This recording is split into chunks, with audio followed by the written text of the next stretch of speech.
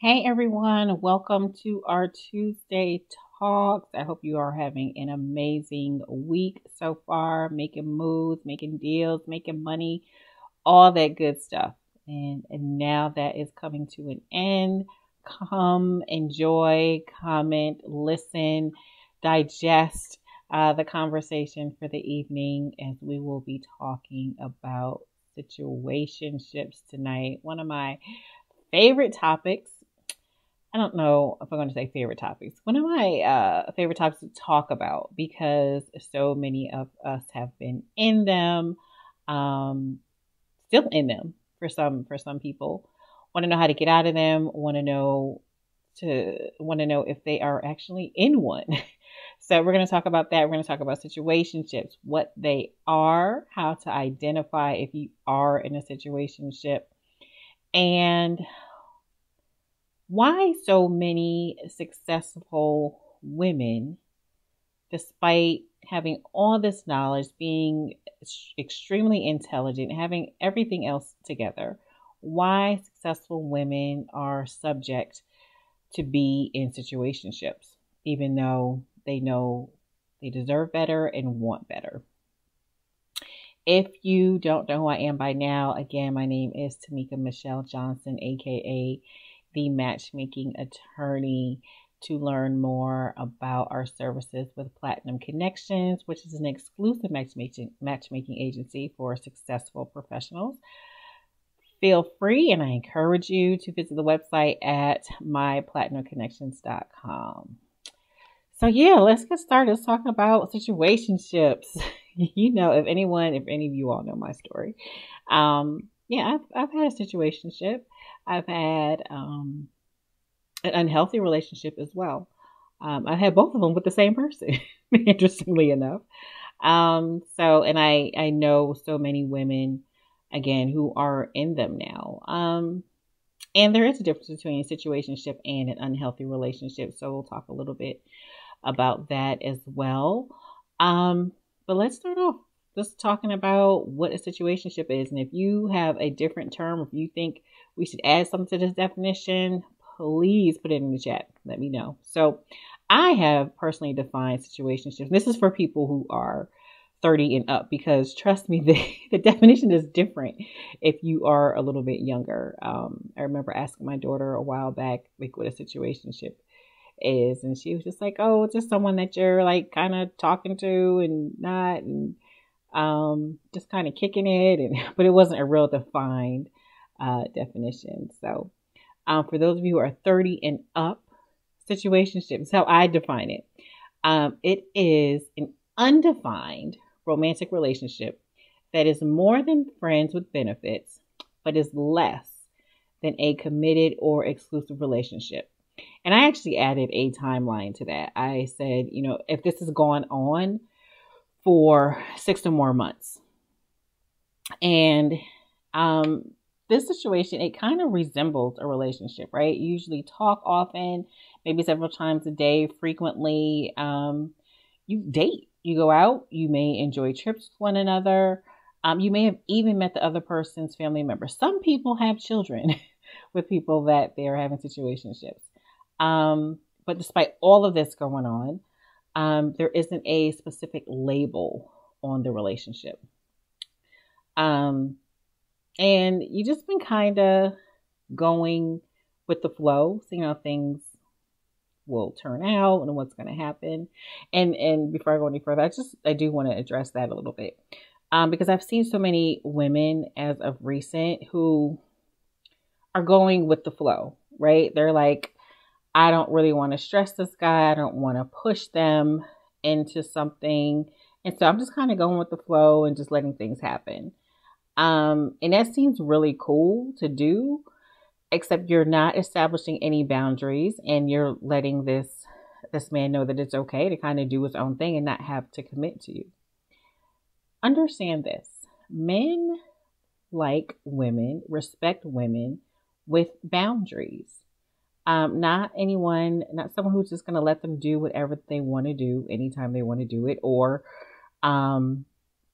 if they get caught up in a situation, you keep on forgiving them over and over and over and over again. So while that whole, I'm just going to be super cool, super open, talk about everything and just kind of just let it happen. Those are the relationships that end up being situationships because you start catching feelings. Again, in a situationship is usually you are sexually active, and so you have that going on. And so, as women, eventually at some point, if you're sleeping with someone, you're going to catch feelings, and there's nothing wrong with that. It's even if you try to deny it. I know many of you have, probably are doing it now.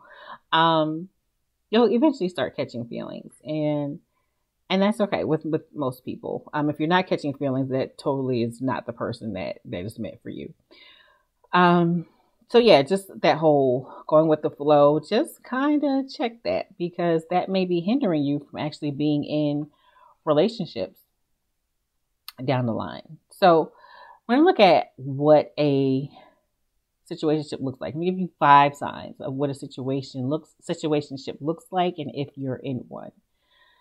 So the first thing is going to be if you're interested in a relationship with someone and you want to talk to them about it, and the other person is like avoiding that conversation like the plague.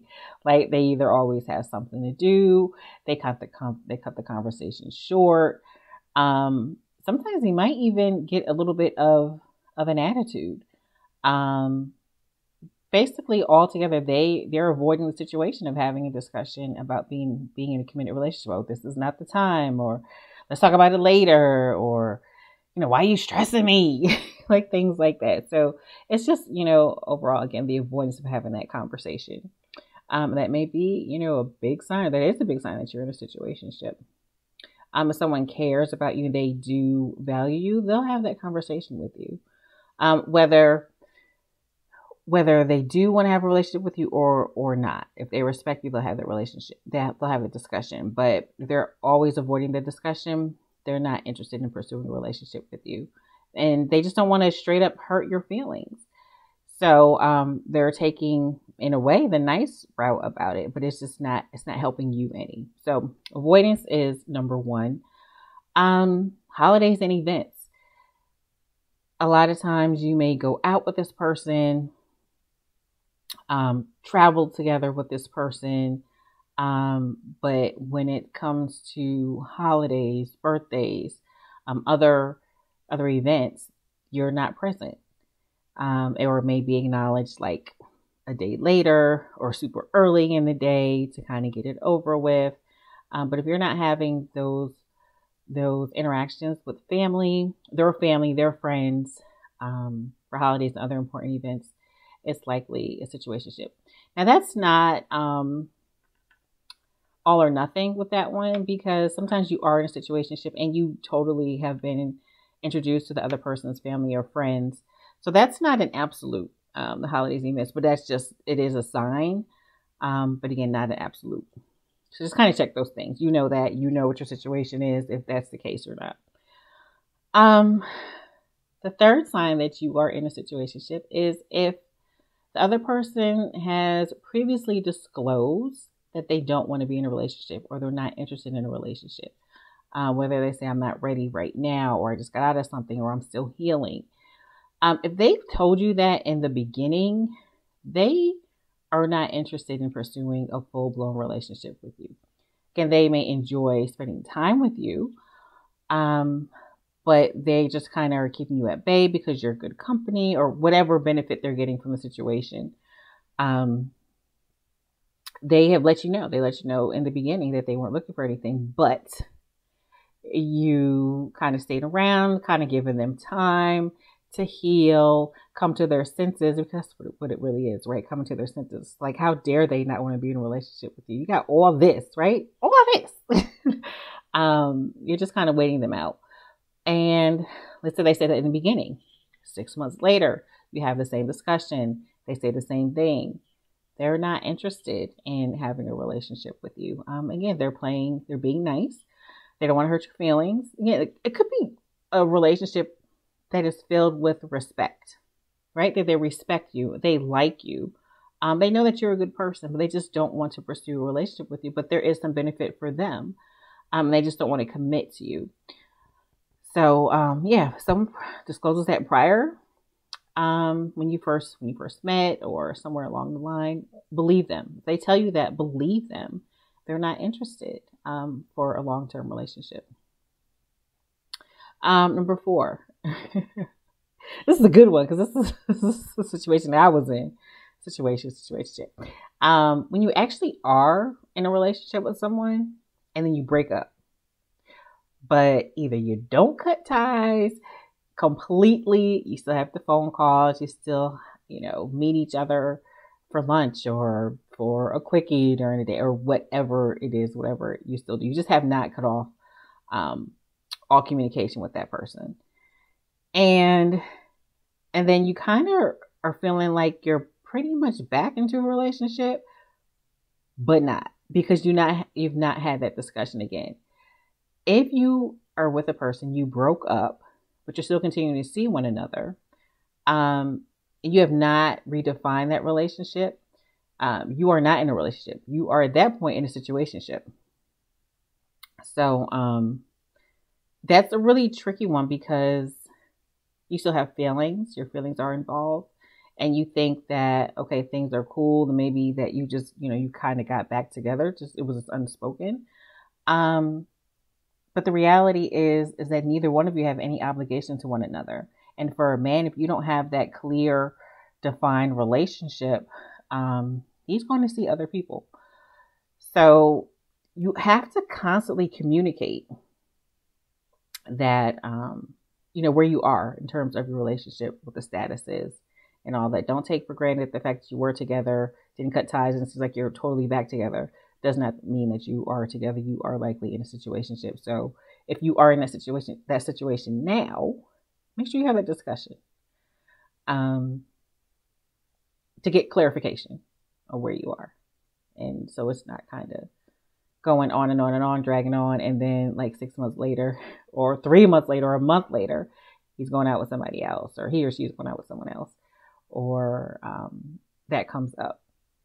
You have no obligation to one another. So those lines need to be established. Number 5, it applies to situationships and relationships, but if you know that you are not, if you know that this person is not the best one for you, and you don't have that clear, defined relationship, commitment and exclusivity, and you know deep down in your heart that you fear being alone, that's why you're still here, it's likely it is a situation or it's an unhealthy relationship. But if there's no clear, definitive relationship that you two have, then it's a situationship. But that fear of being alone, and I talk about this often, will keep us in situations that we know we deserve better in. So it just really takes the strength to acknowledge that you are in a situationship. And again, sometimes it could be that you are in an unhealthy relationship, but you're still there in the hopes that it'll be something more or it'll be something better. And usually it doesn't happen. So, it's something that, it's a process, right? That fear of being alone, because it is real. And it doesn't matter how accomplished you are, how attractive you are, how much money you have. That fear of being alone is paralyzing. And it's a process to get out. But the first step of getting out of that is, again, acknowledging what situation you're in and what you deserve, and heal from that. It may take some coaching for some people, it may take some counseling for some people. Regardless of what it is, address it, right? So you can move past it. So you can open up your heart to someone that truly deserves you, and someone that will treat you well. So those are the 5 things we have to determine if you're in a situationship. Avoidance, not attending holidays and events. There's been a prior disclosure that you're not interested, or one person is not interested in being in a relationship. If they're still healing, that you've broken up. Number 4 is that you've broken up and kind of not cut ties, and you think you might be back in a relationship, but you haven't had that discussion. And number 5, the fear of being alone. If you know in your gut that this is not a true relationship, you're just kind of hanging on so someone else comes along. Let's check that, right? And if you are in a situationship with someone, you got to talk about it. You've got to have that discussion. It's going to go one of 2 ways, right? You guys notice I got the braids taken out, right? You got to have that discussion. Communication is key in any relationship. Doesn't matter what type of relationship it is. One of 2 things will happen. Either you'll end up in a full-blown relationship and the feelings are mutual, or the feelings are not mutual. And one person wants to be in a relationship and the other person doesn't. Either way, that is vital information. And it's something that you can do at that point. You have clarity, and clarity is gold, and it gives you the opportunity to move forward. If you stay around after having that discussion and the person is not interested in pursuing anything more, then that's on you. You know what comes with that. But when you're ready to move on, the doors are open and there's so many other opportunities out there for you.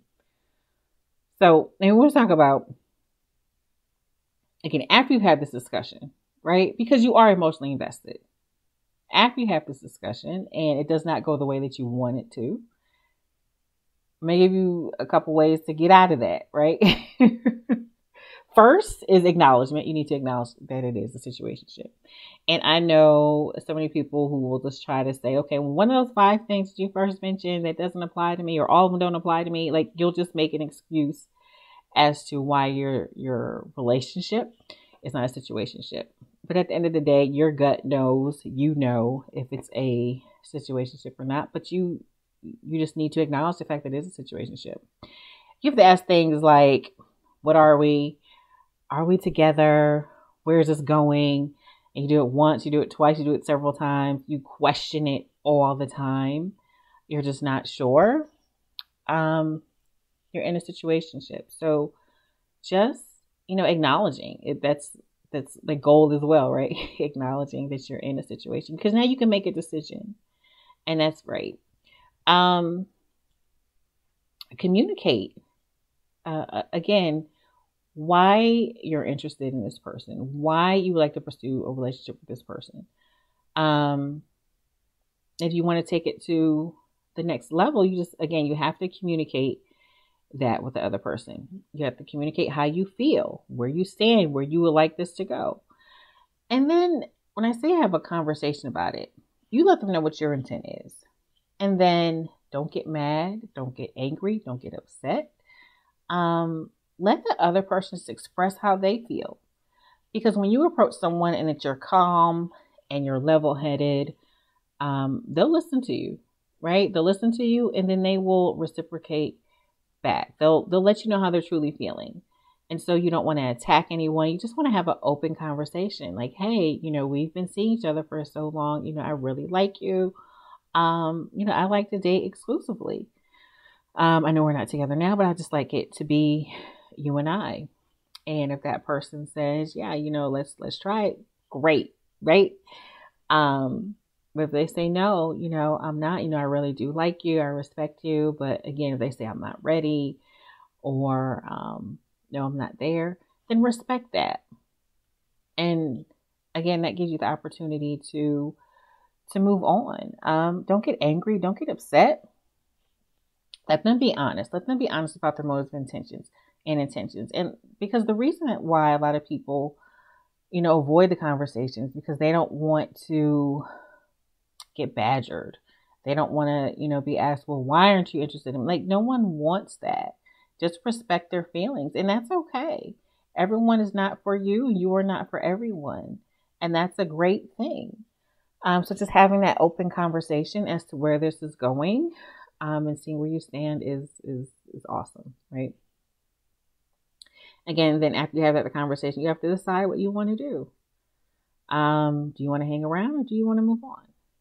Very, very simple. It's not easy, but it's simple. Do you want to stay around? Do you want to waste any more time? Do you want to waste more months, more years? and just trying to figure out what's going to happen? Or do you want to open yourself up to the possibility, a good possibility of meeting a great and amazing person that you deserve? So, you know what to do. At the end of the day, it's just making that decision. And I don't want to make light of it because it's hard. Again, when those feelings are involved, it's hard. If their children are involved, if you really like this person, it's hard.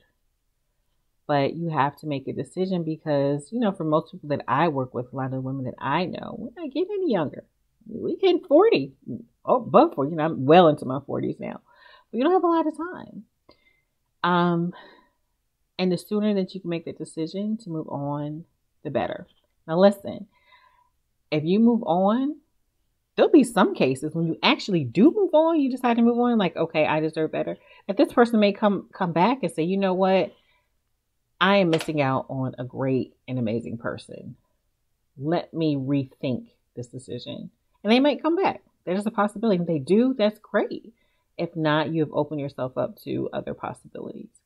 And it's really hard, like, right, if you're in a situation, you have kids and you don't want to date and go out and do all this other stuff with people and start all over. Like, I get that because I was there. Trust and believe. I was there. But making that decision for me was really, really hard. But it felt so right. Right. And then shortly after, married, kids, and, all that. But after 40, I wish I would have made the decision like 10 years before that. At least maybe like even 5, right? So I wasn't having kids at 41 and 43. I could have been having those kids at 35 and 37. Anyway, that's another story for another day. I want to almost close out with why so many successful women fall victim to situationships. Because again, there are women that I know, and I was in this position where, your career is going well, your business is doing well, finances are great, but the love, dating, and relationships area of your life is not doing the same thing. And the reason why many successful women, why many accomplished women, why so many professional women fall prey to situationships is because they have what I term as that Midas touch mentality. And that Midas touch mentality is because every obstacle that has come your way, every challenge that has come your way, every barrier that was in your way, you have overcome it. And so now you've got that mindset. Again, you're a boss, and you are. I'm not going to take that away. And that you can change the situation as well. You can make it into a real relationship. But I think a lot of times is because we're so busy and we're so tired at the end of the day, a lot of times. We don't want to have those serious conversations. We just kind of want the relationship part of our lives just to happen and just be good. Without having those difficult conversations. And so we just kind of let things go on and on and on, thinking that one, they will realize what a bomb-ass woman that you are. And they'll get it together, or that, they'll be like, hey, what's going on? Or they'll, come to you with a commitment or a proposal for a commitment, or ring or marriage and all that. So you're just giving them time. But we think that even in the beginning, this is a big one, if a man has disclosed when you first met them that they're not interested or looking for a relationship, and you still kind of stay around, you think, okay, well, that's cool. Like, we don't need to be in a relationship right now, but I'm going to turn this into a successful relationship because we've succeeded in every other area of our lives. We're used to winning, and we're going to win in this, especially if somebody that we like. Especially, if you're sexually active with someone and that area of the life of your relationship is good. And you can talk on a certain level about different things. You just think that he'll just kind of come around. I think that for a lot of successful women, a lot of accomplished women, um, it's hard to understand why a man would not want you. And you are a cream of the crop, right? The best of the best. And do not want to accept that this person may not want you. And then if you're in a situation for a long time, you don't want to think that you've invested this time and it's been a waste. So you're like, nope, not giving up. Nope, not giving up. And then it's like months later, years later, because you have this Midas touch mentality, like everything turns to gold, but it does not work in relationships. So that is my theory as to why so many successful women end up being in situationships. Because at first it's kind of like, okay, well, I don't need to push it. We don't need to, but eventually he's gonna come around. But if you don't put that time into it, have those discussions about relationship, getting to know one another, you're going to end up in a situation where that person is still probably seeing and dating other people and sleeping with other people. So at the end of the day, it's, always vital, regardless, to have those conversations in the beginning, some months in. I say give it some months before you have those conversations, because you should be dating several people anyway before you are in an exclusive relationship. I think you should date at least 6 months with someone, and then at 6 months you could say, okay, let's talk. Where's this going, right? I'm huge on being intentional. You have been intentional about everything in your life. You have been intentional about going to school, getting your education, opening your business, becoming successful, making 6-7 figures. You've been intentional about all those things and taking the necessary courses or trainings to get you there.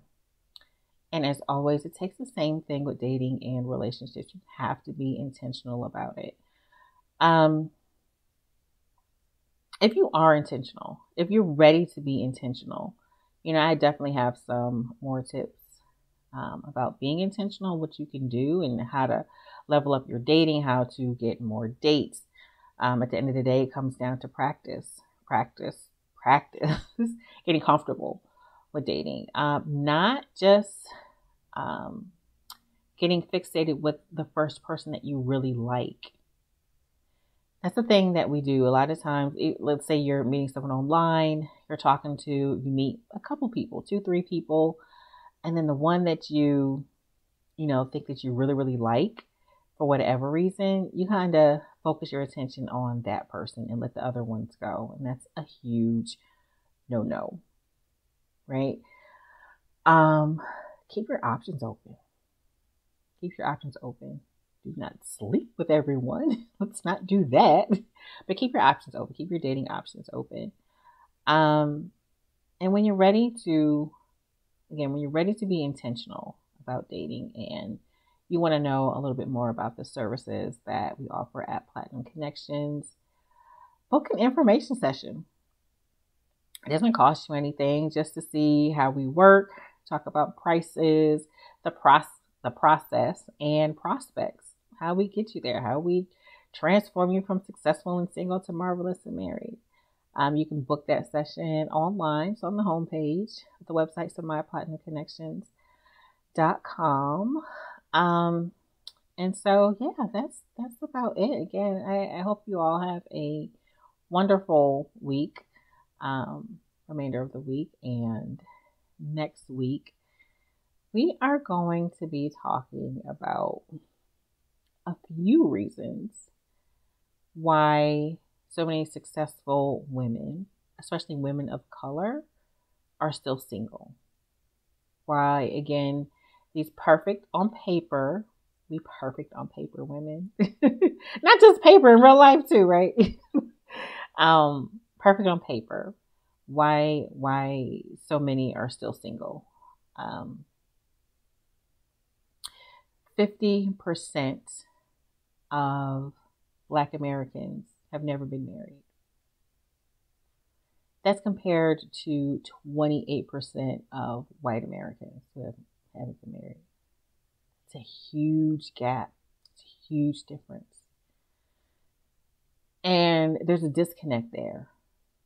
And so it's important to figure out why. Why is this like this? And some of you may have been married.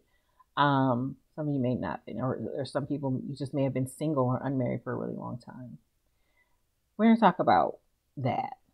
We're going to start deep diving into, again, seriously, what's holding us back from having these relationships that we absolutely deserve. Done all the right things growing up, checked all the boxes, but single and not able to share all this with someone special. So let's get you there. Again, you visit the website, myplatinumconnections.com. Again, we launched the magazine, Platinum Magazine. Check that out as well. You can find it on the website or platinummagazine.online. If you are an entrepreneur, have a business and would like to be featured, all the information is on the website as well. I'd love to feature some of you, get you on the cover, get you that exposure. It's been great so far, the magazine. So love to get you if you want to advertise in there or be featured. All the information is on the website as well. So again, until then, have a great week, and I will see you next Tuesday at 7 p.m. and talk to you soon. Bye.